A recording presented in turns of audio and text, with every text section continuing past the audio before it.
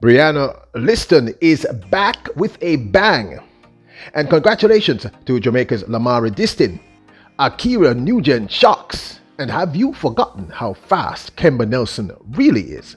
Welcome back to the channel, people. Welcome back to the channel. If this is your first time here, thank you for making it Peter Lloyd World. Go ahead, please hit the subscribe button so we can continue to grow. When you do that, hit the notification bell so you know when the next video drops. We drop a video at least once a day here on Peter Lloyd World. Also, if you enjoy the content, please hit the like button. And finally, leave your thoughts after this sports analysis where we take a look at and we break down the races. So, ready?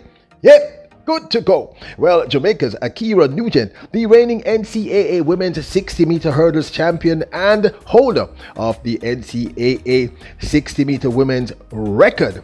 Yes, that Jamaican superstar Ackera Nugent shocked many when she set a meet record, not in a 100-meter hurdle event, but in the flat women's 100 meters.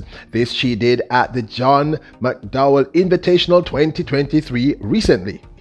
Arkansas University phenom made a huge impression on those gathered, setting a new meet record of 11.13, a season's best, by the way, for her over the women's 100 meters.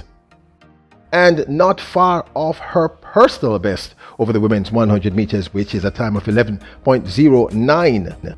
Nugent won ahead of Jada Baylark, who ran 11.24 to take that second spot, and Arian Linton, who ran 11.31 to take the third spot. They all ran with a plus 0.6 wind behind them. I don't know about you, but that one sort of surprised me, but in a good way. Obviously, she's working on her flat speed. The faster she is in between those hurdles, the faster she will be over the hurdles. Her Arkansas coaching staff, they know exactly what they're doing with her. Yep, I'm expecting some great things from this young lady. Now, moving on.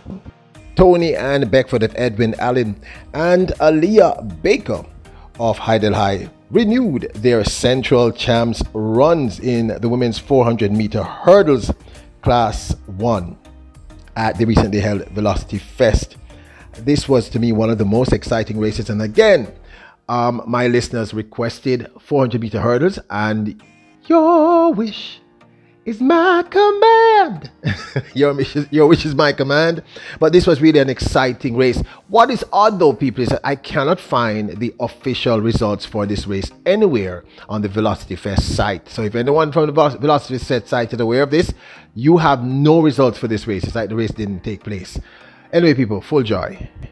By the way, Edwin Allen's Tony and Beckford won this in a new personal best of 57.33, and Aaliyah Baker also ran a new personal best of 57.60.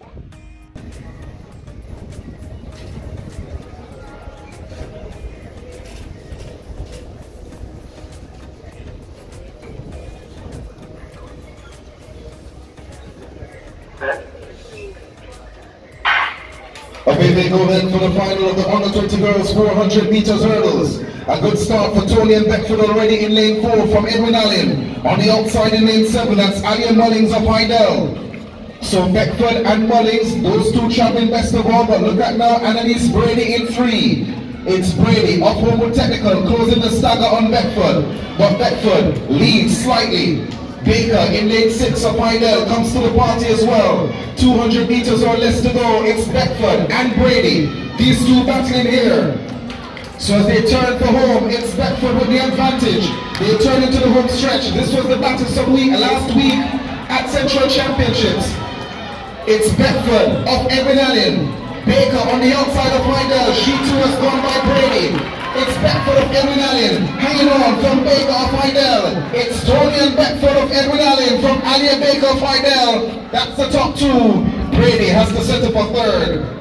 57.30 for Tony and Beckford of Edwin Allen. What a run from the youngster with a massive personal best as well. 57.33, a massive personal best for Baker as well, 57.60. The top two, and Brady 59.33 in third.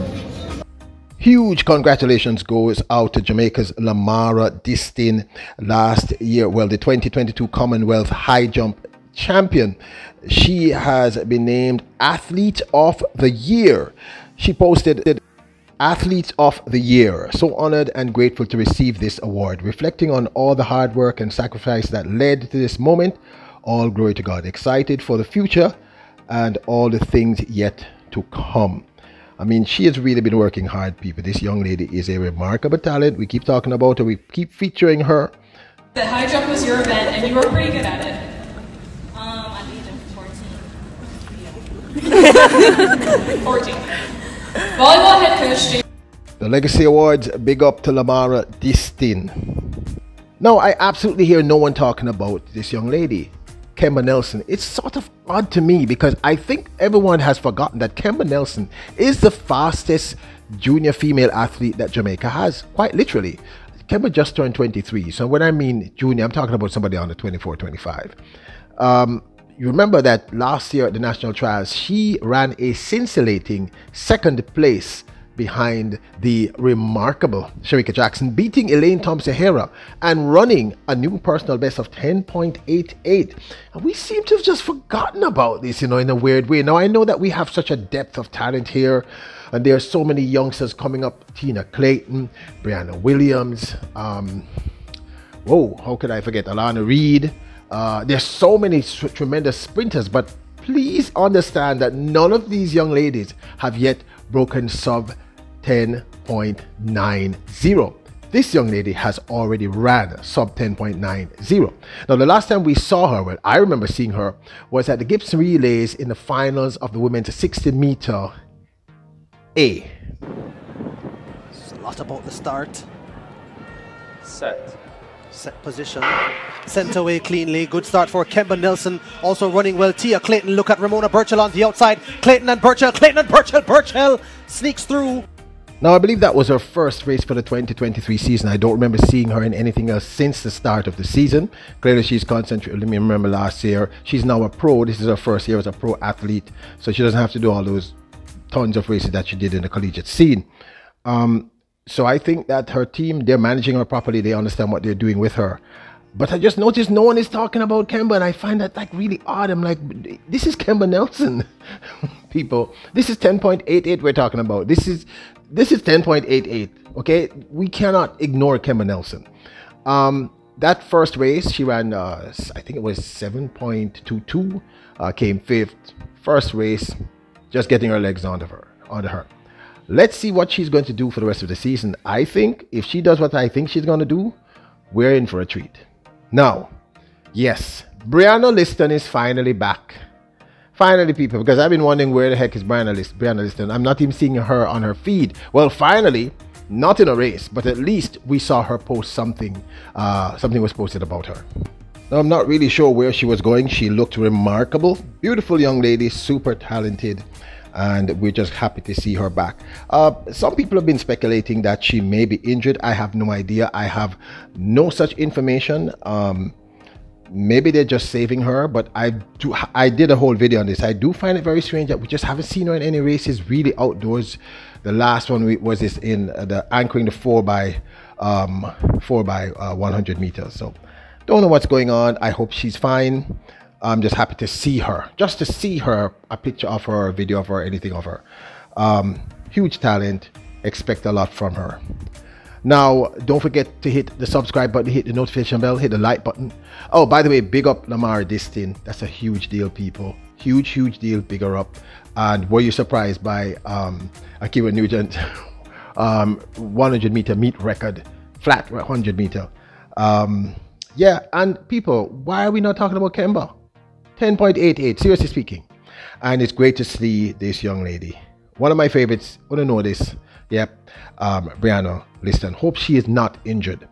Now, don't forget to hit the subscribe button, hit the notification bell, hit the like button. Remember, you're royals, you're kings and queens. Bless up!